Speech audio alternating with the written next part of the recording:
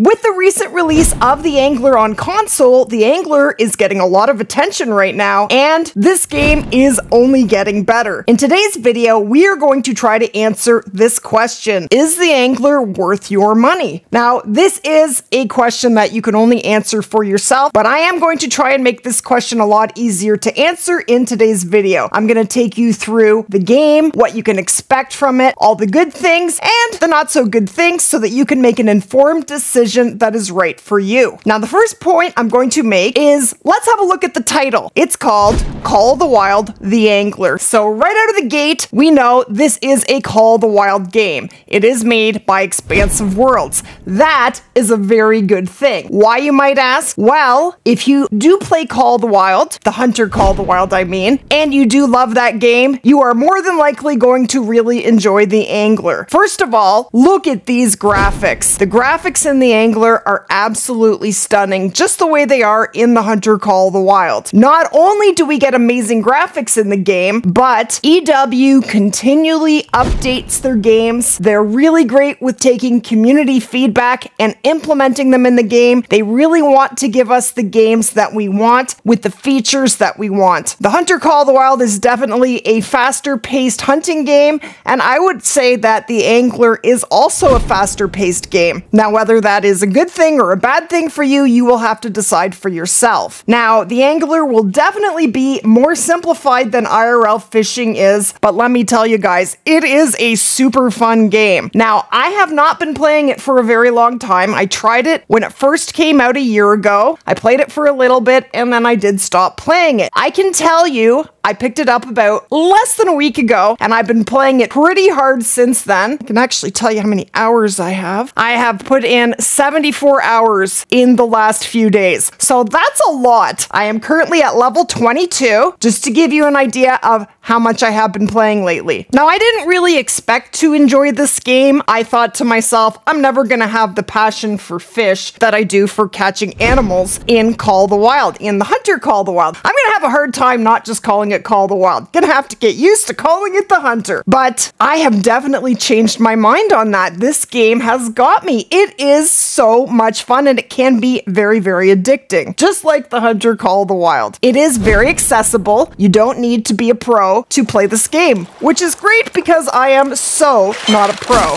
Whether or not you have IRL fishing experience, you can definitely learn and get into this game regardless. I have pretty much no experience with IRL fishing or other fishing games, and I'm doing pretty great. Just hit level 22, and last night I caught my very first diamond fish. It was a largemouth bass, and here it is right here. The Angler isn't too grindy to acquire the top gear. It is going to take some time and some work, but it's not nearly as grindy as some other games can be. If you are looking for a true-to-life fishing experience, this might not be your best choice. The Angler is a fishing sim, but it is without dedicating a pile of time to succeed. Having IRL knowledge will absolutely help you, but it definitely is not required. If you do have knowledge of different techniques, knowledge on lures, and which fish are attracted to them, this will all translate into the game and will definitely help you to learn the game faster. But is it absolutely necessary? Absolutely not. You can definitely learn, and the game is actually pretty great at teaching you along the way. I would say it's definitely better in that regard than the Hunter Call of the Wild is, with the tutorials and the missions. Missions are fantastic for leveling up, getting XP, getting more cash, and learning the game. Now, getting back to the graphics, this is a big one. This game is absolutely stunning. You can tell the amount of work that they have put into it. EW makes absolutely visually stunning maps, and the Angler is absolutely no different. And this lends itself to being a very relaxing game. That's what I love about it. I can sit and chill and just cast out, talk to your friends, get a bite, pull it in. You know, it's just a very relaxed experience. And it really is a social game. And that is our next point. The Angler has multiplayer. It is definitely set up differently from the Hunter Call of the Wild. When you're playing the Angler, you're going to be on dedicated servers. The map is hosted by the studio and not by the players, which is absolutely amazing. This definitely helps us by preventing cheating. You can't ghost a map because it's not your map to ghost. The servers are not owned by the players, and every time you join a server, you will have a brand new population population of fish every single time. With the Angler, you are meant to be playing online with friends, and you can actually get 12 players onto a map. That is so awesome. And the other thing is, no one can affect your fish on a server but you. No one can ruin your experience or spook your fish. This definitely is not the case with the Hunter Call of the Wild. When you jump onto any multiplayer server in the Hunter Call of the Wild, other players can definitely ruin your hunt, spook your animals, steal your kills. It is definitely going to be a much more positive experience in multiplayer for the Angler. And the other thing we have is crossplay. When you do play the Angler, you can play with all of your friends, no matter what platform they're on, all at the same time, on the same server. This is so exciting. This is something we've been wanting from the Hunter Call of the Wild for a long time, but we have to remember that the Hunter is 6 years old and this is just about a brand new game. So we finally have crossplay, and now we can play with all of our friends regardless of what platform they're on, and that is a huge benefit. Another really cool thing I like about the Angler is that it shows what everyone has caught on the screen, so we can see where the good spots are. When someone catches a diamond, you can just see where they are and mark that location on the map. That's another thing I really like about the Angler is the waypoint system. I would love to see this added to the Hunter Call of the Wild. You can actually mark right on the map where all your hotspots are. If you see someone catch a diamond in a certain location, put a marker on it, mark it as that fish species, and that will be on your map for you next time you play,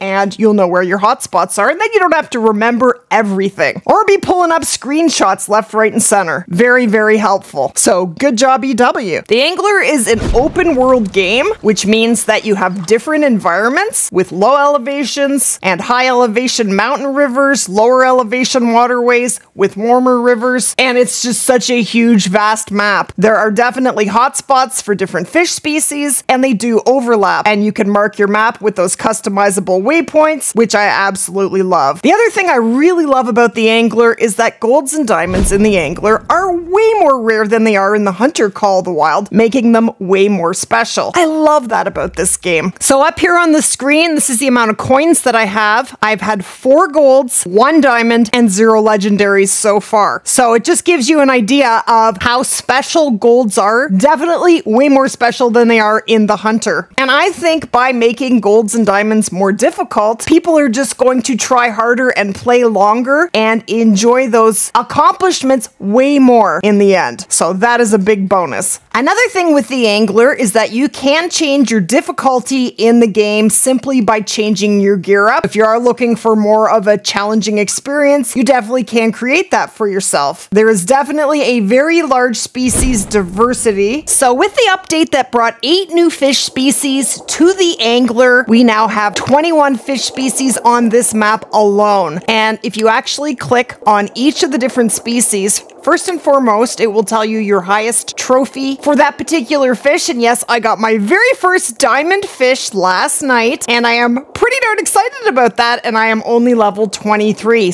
And I just started a few days ago, really. I have been playing pretty hard, but it has been an absolute blast. I am enjoying it way more than I expected to. Now, I love how the game is set up here. So when you click on any particular species of fish, it will give you all the information that you need. It will show you a really beautiful image, the name of the fish, the best weight, length, best score, that's your best score, their habitats, and their bait and lure preferences. Now you can press tab and it will go into more detail. So you can actually just go in here while you're playing and check which bait or lure you need, and that will help you right while playing the game. So it's a really great resource. And you can actually see what your highest trophy is of each individual species just by the corner. Right at the top there, I have a gold, that one's a bronze, that one's a diamond. I think that's pretty cool. Now all the missions are set up in here under journal, and there are lots of missions, and missions are an amazing way to level up, learn the game, and make some serious XP. Now at first, when you are getting started,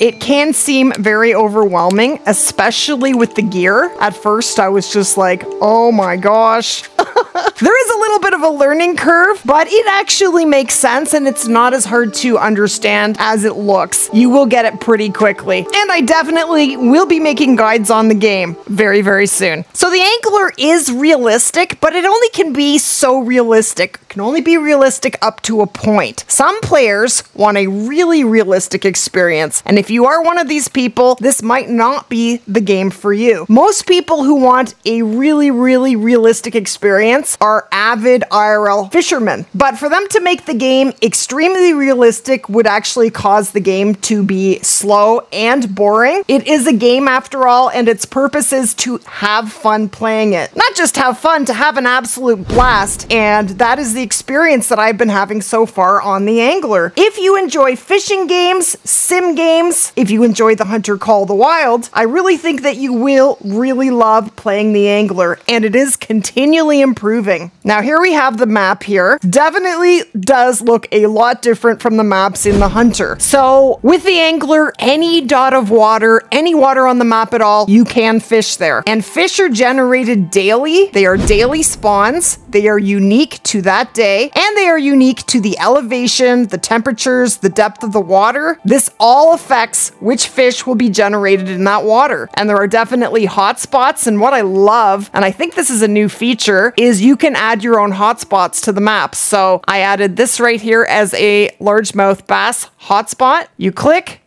add a marker, and then you pick which marker you want it to be, and then you can actually click and set a label, and you can make it a hotspot for any species, including the legendaries, and it can be moved and changed or removed at any time. This is a sweet feature. This will definitely help us to remember where all the best spots are. You see here on the left, these are all the people on the server, and it does show what they have recently caught and the size and the medal ranking. So you can actually see when someone gets something pretty sweet. If you see a diamond or a legendary being caught, you can simply just open your map, figure out where that player was, and put a hotspot marker there. And that will definitely help you to find what it is that you're looking for. I think that's pretty brilliant. Now, going back to the point that this is an EW game, that is a very good thing. Over the past year, the Angler actually came out a year ago on PC. It just came out at the end of August on console, so it's new to console, but it actually has been out for an entire year. And during that year, EW has continually updated and fixed this game, and it is just a completely different game than it was a year ago. They have made so many improvements, and a lot of these improvements have come from community feedback because EW wants to make the game that we want to play. They want to give it the features that we are looking for. They have added one new DLC map, and that would be Norway. We'll actually go in there. Now look at this insane scenery. Oh my gosh. Like, that is just beautiful. I've actually never been on this map yet. And they will continue to support the game with regular updates, with bug fixes, and fixing any issues, and of course, continual improvements to the game. EW makes